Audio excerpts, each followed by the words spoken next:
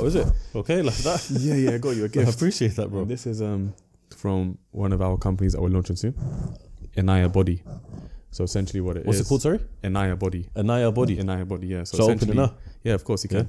I appreciate So essentially that. what it is organic oils Yeah. from very special parts of the world. So we got rosehip oil. We got rosehip And oil, argan oil. we got jojoba oil, but that finished. I couldn't bring that for you. Sick, mashallah. So it's imported from Venezuela, Peru, countries of such. So the reason why I brought it up here is because there's actually That's a nice bottle as well, actually. Yeah.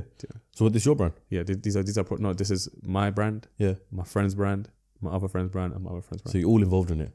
And my friend launched this whilst being in jail. Oh, is it? So he's in jail right now, my friend. Yeah, so we're yeah. doing the marketing, the packaging. Is this the one I met at your event? Yes. Okay. Yes. Okay. Shout We out to met him. So he's on DCAT. So he comes out of jail 5 days every month. So I'm going to put this here so people can see it throughout the whole podcast. yeah, so it's like it's not just about, you know, being successful. It's about not letting your circumstances contain you. Yeah. He's in jail. He could have easily said, yeah, that's it, I'm in jail, I'm gonna that's fine. I was going to say, yeah. What do I do? Brush the oil. Yeah. So he's in jail. He could have easily said, these are my circumstances and that's it, I'm gonna be here for a very long time. I'm gonna start my life when I come out. He said no. So obviously he had the idea, kickstarted it, and I'm just here to give it an extra kick. Inshallah, bro. Do you know, I think I even remember saying to him, keep cracking on what he's doing, keeping his head down as well. Because I know in DCAT, I've got a couple of mates in DCAT across the country. And though they're trying to change their life, there's still people inside who not want to drag them down, but they're still in that environment at the end of the day. Because when they come out for those 5 days every single month, or however it may be due to your behavior, they're going back to sitting with those same guys that got them here in the first place. Yeah, bro, I know a couple guys who used to go out. I don't even know if I should say this on a podcast, but who was it? Up in Manchester. I can't say who it was, but he used to come out on DCAT, and on his days out on DCAT, they used to do the maddest robberies ever. They never got caught, but he was never, at the time, on fixing his life like that. So he was still doing the same thing. He just thought, okay, cool, I need some bread.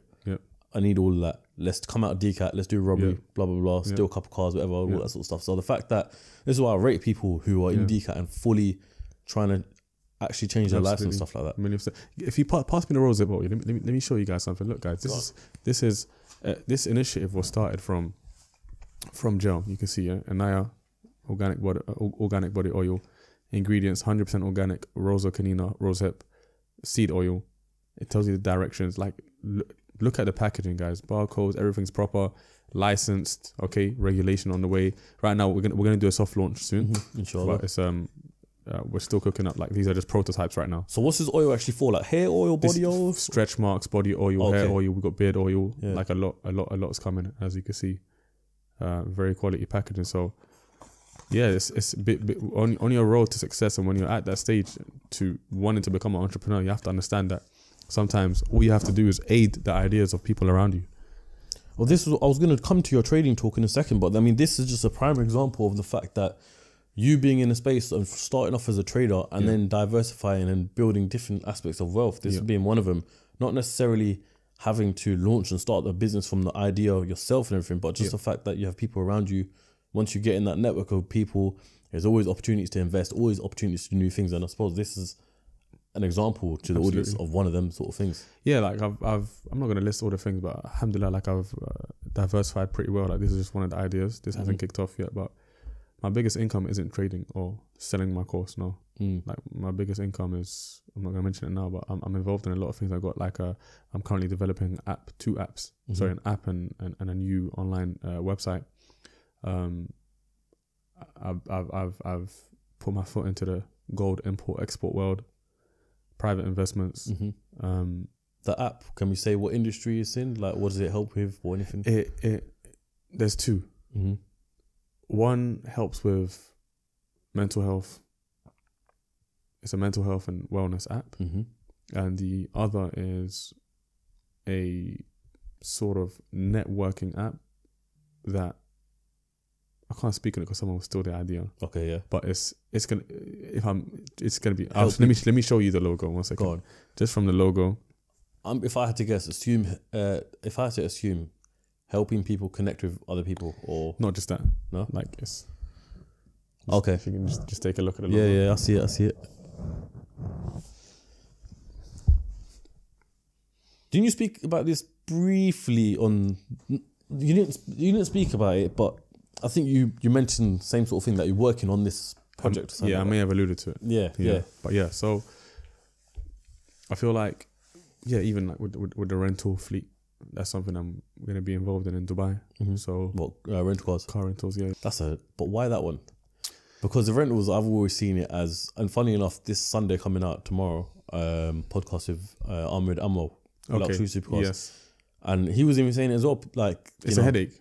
But that's the thing, bro. I'm not going to be the guy handling the headache. So like I said, going to be the investor, or yeah, like I'm gonna take the investors route, and I feel like this is the way real wealth is, generated. of course, People look down on the role of a middleman until the middleman is making 20%, 30% drinks on 10 different sort of fields that are already working, they're already up and running. You're just coming to add gasoline to the fire. of course. Okay, so let's talk about this thing, because this is the way, the route to build generational wealth. Yeah, constantly investing, analyzing risk, and all that sort of stuff. In this case here of the rentals, I'd say that the risk is very, very high.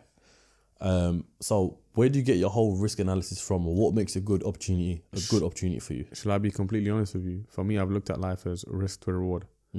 And, me starting off with maybe 3 supercars, I see it as, okay, if this goes wrong, I would have at least accumulated some profits. And I'm not going to put myself in a detrimental position financially to put all of my finances into 3 supercars. If I'm doing that, it's going to be an amount that I'm more than willing to risk. Okay? An amount that wouldn't affect me if things were to go left. And obviously with insurance in place, so on and so forth, it wouldn't really be that much of an issue unless you have some serious damages and the car is absolutely written off, like driving your car through a flood in Dubai. And crazy. But it's crazy. Like I've got a friend who did that. What, in the supercar? In a Lamborghini Urus. Yeah. I'm not going to say his name, I don't want to hot him up, but he was driving his car in a Lamborghini Urus. He was driving his car through a flood, and my friend told him, "Yo, was it his car or rental car?" It's his car. Okay, yeah. He said if the water goes in the engine, the car's done. Yeah. So he said, I can't. He put the windows down. He just full sent it. Oh, the car just stopped. Yeah, bro. But then he gets his driver. His driver brings the G-Wagon. He jumps from the window of the Urus into the G-Wagon and drives off. Bro, do you know what? Yeah.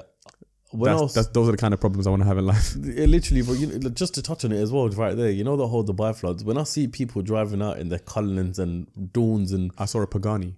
I seen that one, crossing the river. Yeah. Bro, I'm thinking in my head, why are people doing this? Why are people risking it? There's a guy I follow on Instagram, hopefully going to do podcasts with him soon. So he was driving his Cullen through the floods. I'm thinking, let's see where this goes. Next story, the whole car shut off. And I'm just like, I don't know why people would even risk it in the first place. But this is what I'm saying. God forbid, you invest into a supercar or something like that for a rental. The last thing you want to hear is, yo, Aki, car's written off. Do you know what I mean? That's $100,000 loss right there. Yeah, of course. So those, I'm saying, risky investments as well. Yeah, I feel like though you have to. They say real bosses take losses. You have to take the risk. If you've cemented yourself, not cemented yourself, but if you've started a few ventures, you already understand risk. So you kind of know what kind of field you're stepping into. If I know this car is worth this much, and I feel like in business in general, whatever amount you put in, you have to look at it like, okay, I've lost this amount already, to remove that emotional attachment to whatever it is that you've started. Because if it goes wrong now, you don't want a part of your brain to say, yeah, but I thought this was guaranteed. No, this is business. There's a risk element in everything. The moment you accept the risk is the moment you'll see things from a business point of view. And I always say this regarding trading as well. I say to my members, my students in my community, I say, whenever you guys enter a trade, some of you are not content with the trade hitting your stop loss. You want to open a restaurant.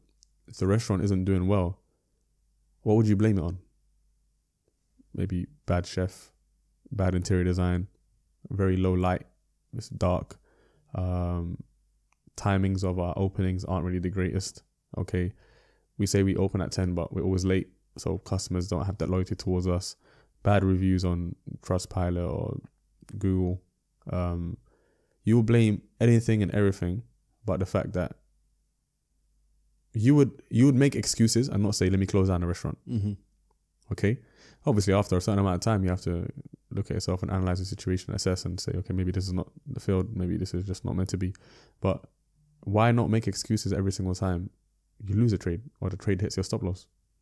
Because the reason why I mentioned the restaurant example or the business example, or you start any business. If I want to start a clothing line, I have to, pay for the fabrics, and I have to, before I even get my logo printed on it, I have to work out how much I'm going to get in bulk and shipping fees, so on and so forth. Work out everything. Everything. Yeah. So in business, there's always a business expense.